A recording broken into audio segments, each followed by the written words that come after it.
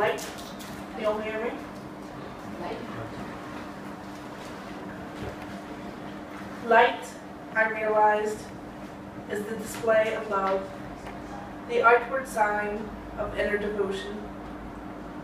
You are the reason I know this. Its absence, I know now, is a sure sign of no hope in a relationship. I saw, when I met you, a light in your eyes and knew that everything that had gone before was a pale imitation. I can now spot impostors of love from a mile away, and it's the lack of light in their eyes that betrays them.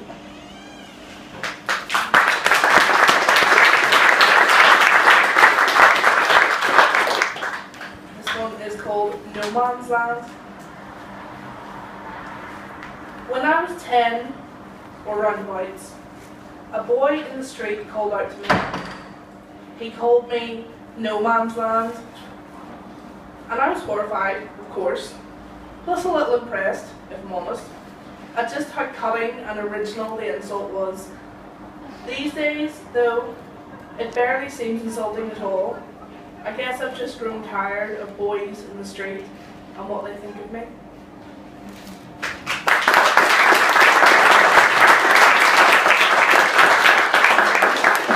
And this one sounds like it has a dodgy title, but it's not supposed to be taken that way. It's called Two Men and Me.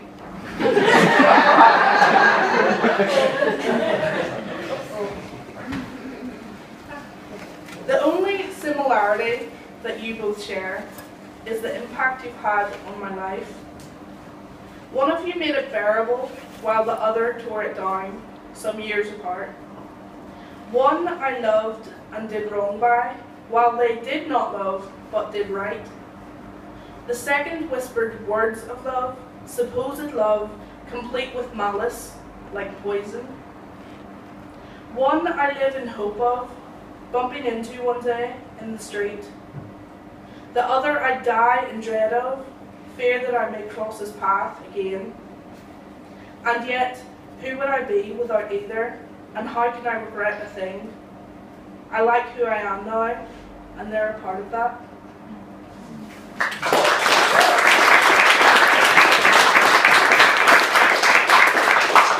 So this is my last poem, and it's called Tess.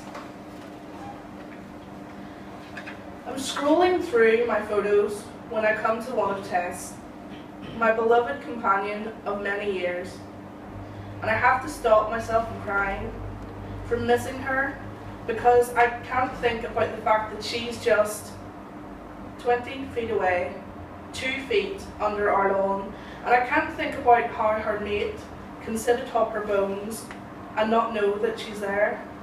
I can't think about how he still looks for her, and how he's still waiting for her to run into the yard, even now.